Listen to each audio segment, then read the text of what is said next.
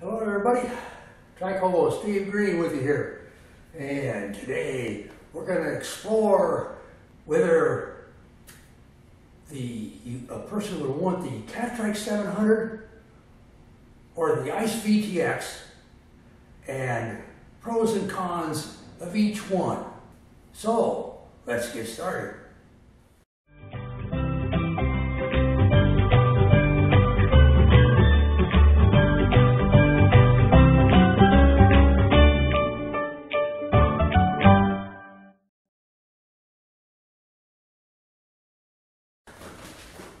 All right, Catrike 700 or ICE VTX. What is your choice? How would you choose one over the other? Well, I'll give you a little backstory first, so settle in. It's a little story time. In 2013, I bought a brand new ICE VTX that I was going to have custom built in England. The VTX basically was a modified version of what came out in 2011, the ICE Vortex, V-O-R-T-E-X. And they took out the O, I took out some syllables there and made it VTX. So I was introduced to the ICE Vortex in 2011. I had a booth for a couple of years at the Recumbent Cycle Con. And those first 2 years they were in Southern California, and I had ridden down there anyway. And so I was invited by the producer of the show and the founder, Charles Coyne, to have a booth for my Trike Asylum website. So I did that. I met Neil Selwood and his wife, Hero Selwood, at that show. And I filmed Neil. He's the co-owner of ICE, Inspired Cycle Engineering in England. And he did a little video for me of the ICE Vortex at the time, in 2011. Well, in 2013, I had a booth at the Recumbent Cycle Con again. And I got to test ride, some of the ICE folks were there, and I got to test ride the ICE VTX. And I loved it. Fell in love with it immediately. Hard to get into though, because the cross arm on the frame is way forward and the seat is way low and way back. Doesn't matter if you're fit or not. It takes a little contortion to get into, but once you're in it, it's an awesome trike. And so I made him an offer right on the spot for that floor model of the VTX. I was wanting to take it right then. It had already been spoken for. I missed out by, I don't know, a matter of hours on getting that one that they had brought over. And so I didn't get that, so I put in an order, worked with Neil, and put in an order for one, and they started building it for me over there in England. And once it was all built, they were sending me pictures of it as they were doing the build. And it turns out, there's this form that, because I was just ordering it directly from ICE, and so I got this, I was informed by the U.S. government that I had to fill out a form for the military arm of the United States government, the Department of Homeland Security, because the cost of this object that I was importing was more than, I think, $2,500 or whatever. And I looked at the form, and it, and they had the guys over there had already built this thing for me. It was waiting to be sent, and I had already paid for it. And so I looked at this form, and the Department of Homeland Security was asking all these questions about bank account, purpose, things that I felt were overreaching. I'm buying a tricycle, for heaven's sakes, a tricycle. I'm importing a tricycle from England, and I'm having to register myself as an official importer of foreign goods because this price thing went over $2,500 or whatever it was. I found that unacceptable. And so I conversed with Neil and said, Neil, this really goes against my grain doing this. And he understood. I think he's kind of an old surfer guy, and kind of alternative lifestyle maybe. And so he was totally understanding.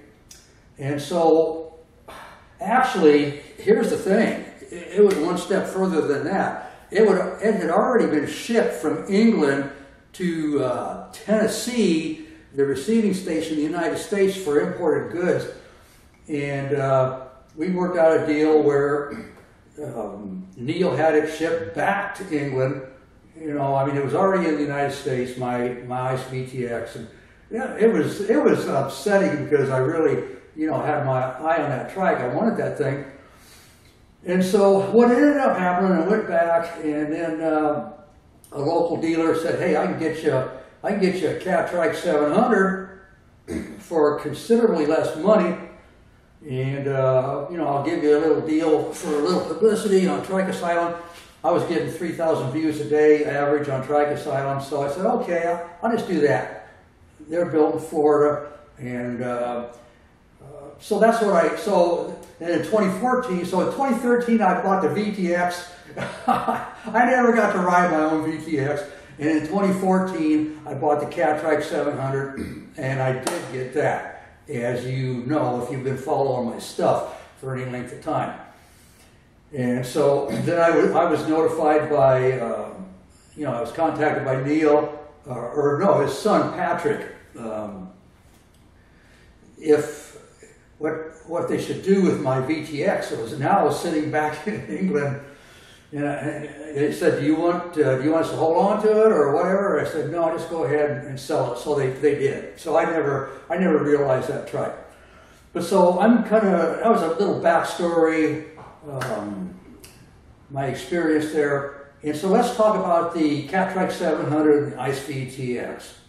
Okay, both trikes are about the same weight, VTX has two different versions. You get some carbon fiber, and you can shave off 1.5 pounds or 2 pounds. You know, negligible. It's not going to make any difference in your riding.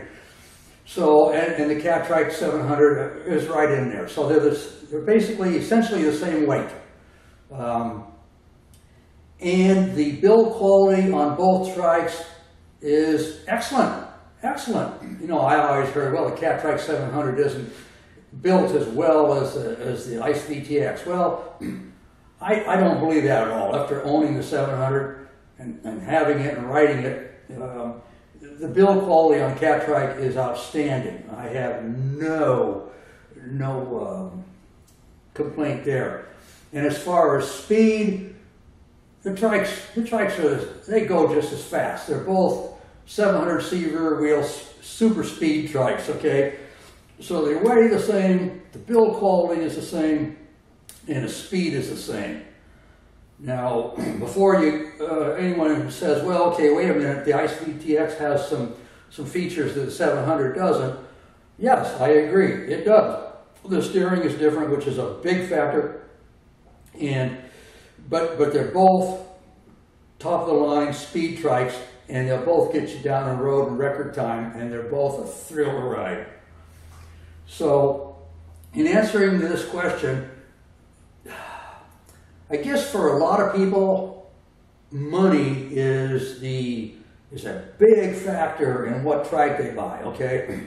So if you are stuck in the money model there, and you only have X number of dollars to spend on a trike, and you want a speed trike, you want a top of the line, well-known speed trike, and say you have $3,500, you know, or whatever. I think the 700 at the time I bought it was $3,000, and I think the VTX as I ordered it was a little over $5,000, in the fives, and they were going to cut me a little slack on that price for, you know, because when I get things, I talk about them, I write about them, and all that kind of stuff. So there's a big difference in the price, a couple $1,000s difference.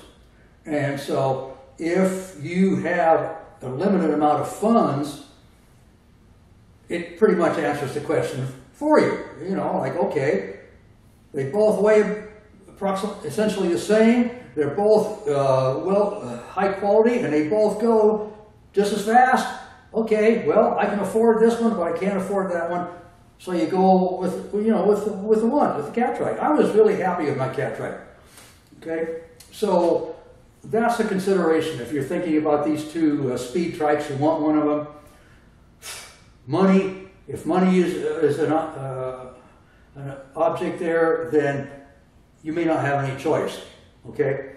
Now, if money is no object, is it worth all that extra money in the ICE VTX when they weigh about the same? They're both high quality build and they both go just as fast? Is it really worth $2,000 extra bucks? Well, that's a matter of opinion based on the individual rider. But I will tell you one significant factor that you need to take into account.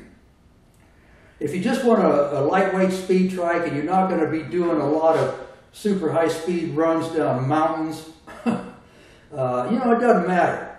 It really doesn't matter. Both trikes are good. The Catrike 700 has direct steering where you move the handlebars left and right because the handlebars go right to the kingpins, all right?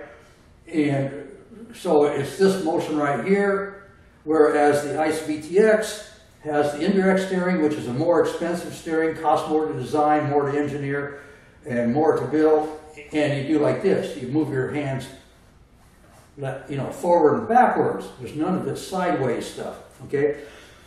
So why does that matter? Well, with the 700, I was coming down a hill. I did a Pacific, an Oregon coast tour on my 700 with some, you know, panniers on it and everything. I was coming down a hill on Highway 101, a mountain actually, a cape, and it was very steep, and the ocean was right here, and I was flying down this hill. This is a 45, 50 mile an hour hill, and there's a kick in the pants. And so I'm coming down it on my 700, and there was some kind of irregularity in the pavement.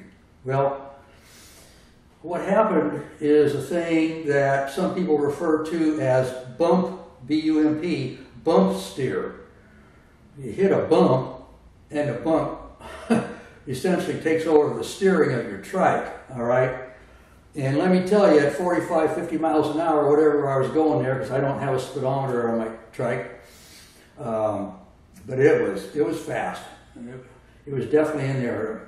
And it got my attention immediately because, okay, on the indirect steering, when you're going down a hill at speed, you basically lock your arms in, okay, to your sides, depending on how wide your body is, or to the side of the seat, and you can hold it steady.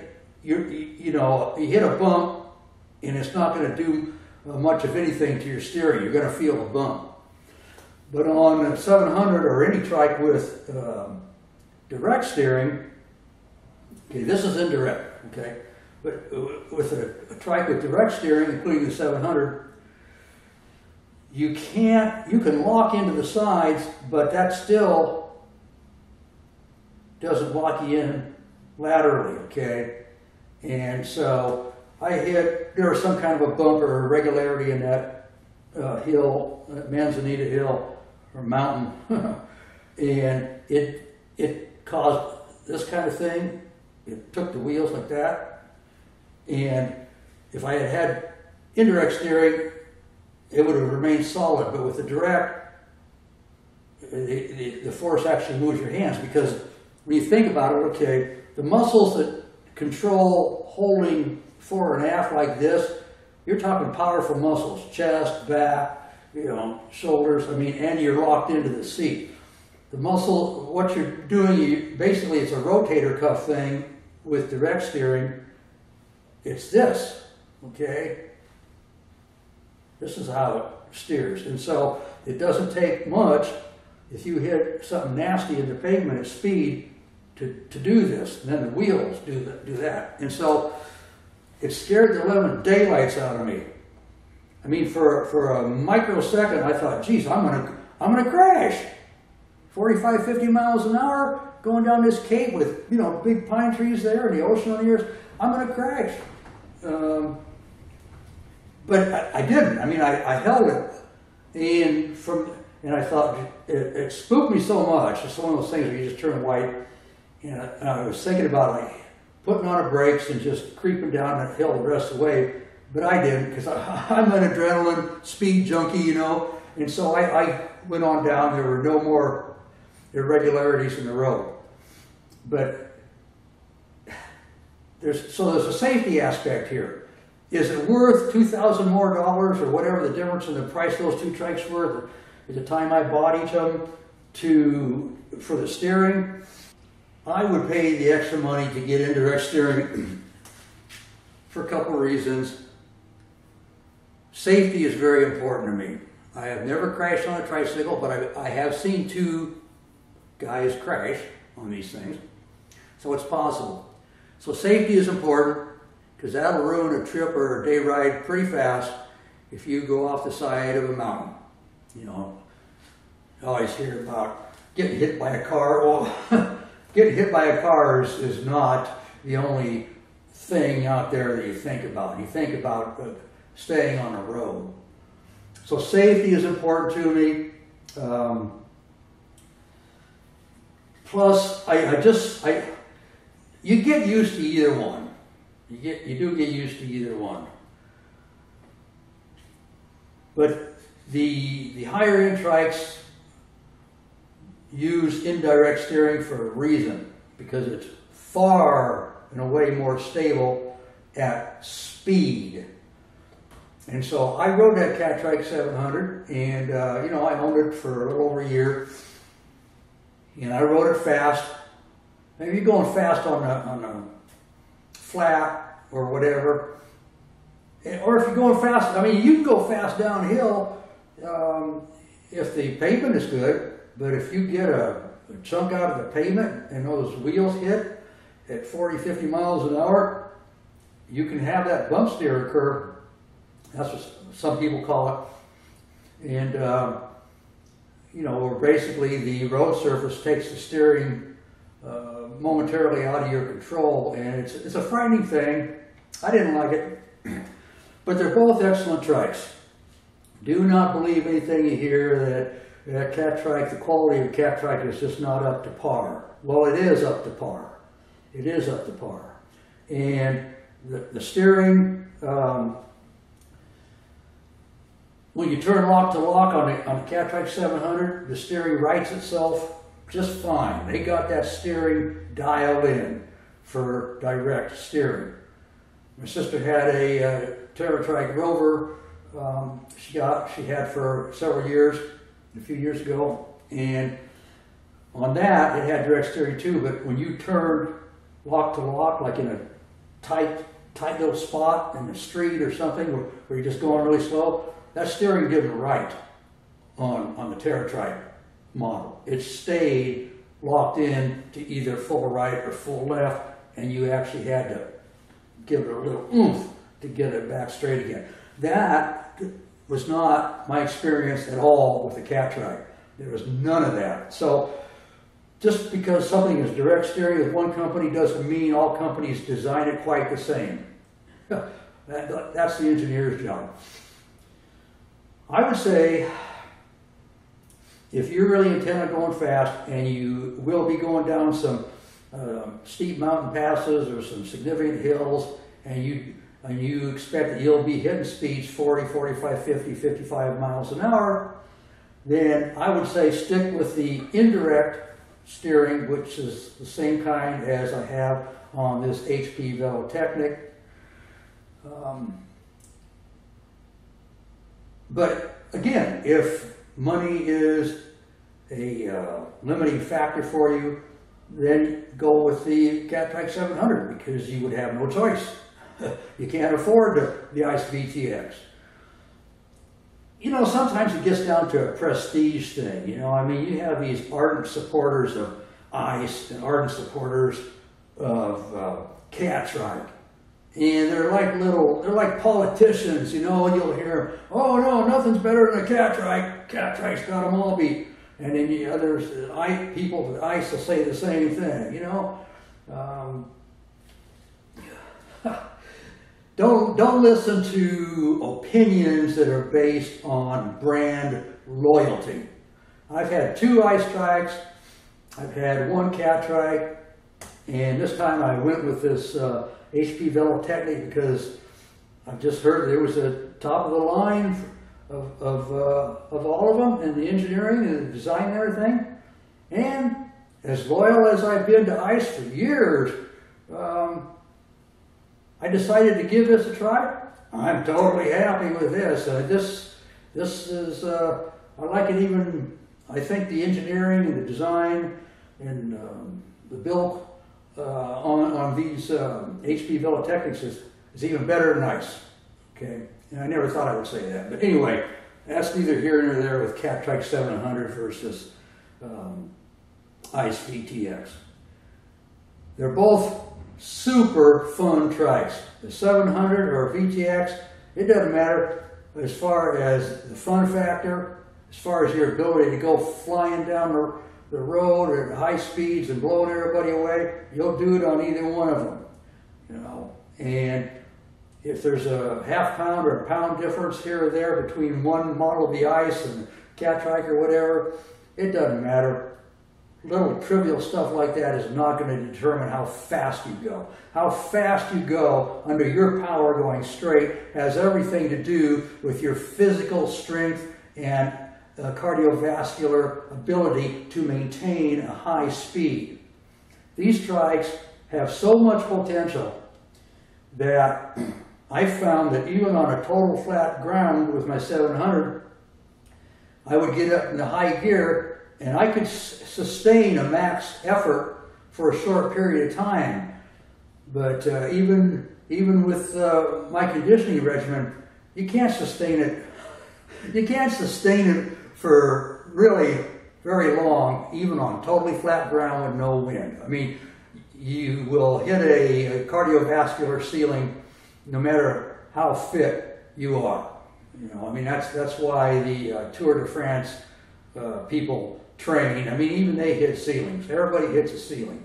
You know, you can get the big high-end gearing, and I guarantee you, Catrike 700 or ICE VTX, no matter how good a physical condition you are in and cardiovascular condition, you'll hit a ceiling. You can't max those trikes out for long periods of time on the flat. You just can't do it. If you're sailing down mountain passes all the time, sure, you know, that's nothing, you're coasting. But for most of the riding we do, most of our riding is on flat or mild hills or whatever. It's not on screaming downhill descents of 10 minutes where you're going over 50 miles an hour. That's not the bulk of our riding. So you may not want to put too much emphasis on that part of it. But anyway, those are some thoughts that I would throw out here, and I've been going on long enough, so I'm going to let you go now. And if you're thinking about those 2 trikes, and those aren't the only 2 trikes either. You can do the Green Speed Arrow, which is faster probably than either one of those. But again, you get these trikes to a certain level of gearing, and you can't sustain it anyway for very long. Short bursts, yeah, but so it gets to a point really where even if the Green Speed Arrow is slightly faster, it's kind of a moot point. For most riders, the bulk of them are not in top-notch Olympian condition. And so any of these speed trikes, you know, carbon trikes, that's another brand made out of carbon, it doesn't matter at a certain point. If you want to pay extra to get a carbon trike from Sweden or whatever, just so you can say you have carbon, okay, but it would be a rare person that would actually need that. You know, we are racers, right? We're out there having fun. Adrenaline rushes. So don't get too carried away unless you're just into having the latest and the greatest and the coolest thing and the most expensive to impress your riding buddies. Okay, hey, some people are like that. They'll pay dearly for, you know, a carbon crankset or whatever just to shave off 16 to 20 ounces of weight. You know, I won't do that. I won't do that. But some people do. So there's a lot to consider here. But the bottom line is, for most riders who just absolutely love speed, it doesn't matter whether you have a 700 or VTX. You're going to have a lot of fun, and you're going to go really, really fast on a well-built trike. Either one. So look at the whole picture and make your decision. See ya. Hi, I'm Neil from Inspired Cycle Engineering, and I'd like to take you through the new Vortex for 2012. So what we've got is a trike which we've tried to focus on performance riders, so people who are after more pure speed.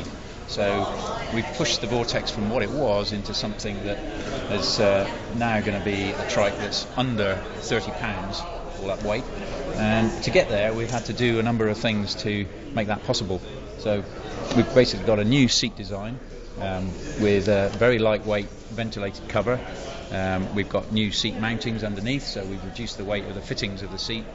We've got one-piece handlebars, so there is no adjustment, which is kind of a bit of a loss of a feature, but that feature costs weight, so we figure it's worth removing that function but gaining that weight reduction. We've got a few other things like a high efficiency pulley down here, which is a large diameter pulley with an eccentric mount, big bearing inside there to distribute the load well. This trike doesn't fold. All the rest of our range does, but the reason for that is that if we added a folding hinge, we'd add weight. So again, to get the weight down, we've removed that function. We've also got little details like cable guides. Cable guides run in inner wire as much as we can, so that reduces outer casing weight, which is only a small thing, but it all adds up. The top end models have got XX SRAM components, and carbon cranks. And yeah, that's probably about it. The best thing though is to go for a ride.